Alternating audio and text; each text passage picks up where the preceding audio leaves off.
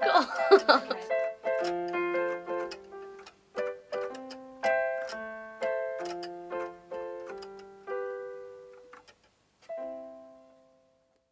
I wouldn't call it a young carer. I would just call it looking after my mum. I feel really good because I'm helping my mum achieve certain things that she wouldn't able to achieve otherwise.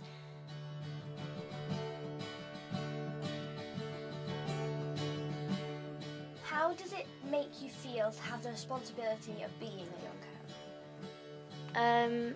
Well, I personally don't really think of it as a responsibility.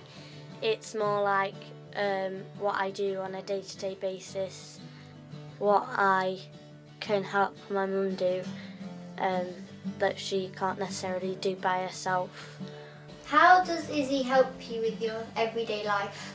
There are lots of different aspects of things that Isabel helps me with, from making cups of tea and doing jobs around the house, sorting out the washing and things like that, to getting me blankets and things that I need, and getting me medication. That's probably the most important thing that she does, and the most serious thing, because there are lots of different medications that I need at different times, and she's great with remembering when I need them and making sure that I get them when I need them. I do feel sad sometimes, but I have, like, my whole form knows about my mum being ill, and that sometimes I might come in one day really upset, and they are really supportive of me, as well as the young carers group that I go to. The leader, one of the leaders there, I have her phone number so I can text her, and she could come and visit me here, or she can make a drop in at school.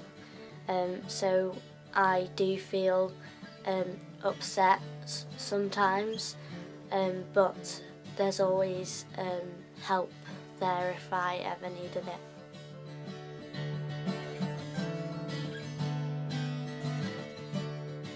There's a bit of controversy surrounding young children caring for their parents.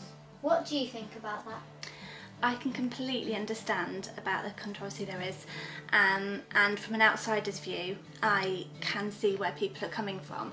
However, they don't stop to ask about Isabel and Jack, and the fact that Izzie is a grade A student. She has dance classes outside, she's in dance in ballet, tap and modern.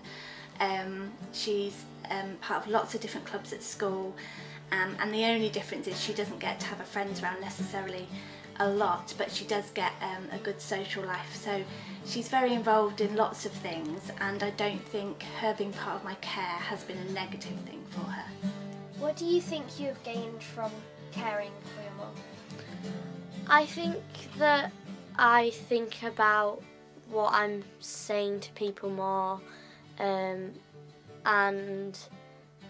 how I explain certain things, and my friends said that I am a really good listener. I've seen her really grow up and I think become very mature. She's got a very good understanding of not just when I'm ill and when I'm in pain, but seeing others and the needs that others have very quickly. She's very astute. And so I think that it's helped her to become more compassionate for others and to be able to see a need and want to fulfill it. The wind was howling, howling in my head.